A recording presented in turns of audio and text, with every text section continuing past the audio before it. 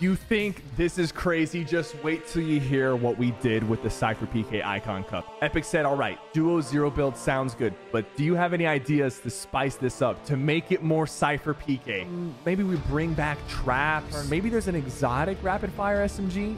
But then I was like, what if I thought bigger? What if we made a Porta trap tower? It sounds crazy, and when I told Epic at first, they were like, I don't know, can we make this happen?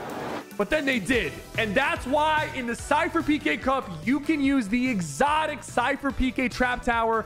And not just that, eliminations with the SypherPK trap tower will be tracked on a separate leaderboard, and you can actually earn the SypherPK skin for free on that second leaderboard as well. So this is going to allow more people to get the skin for free, and the cup is on the 21st.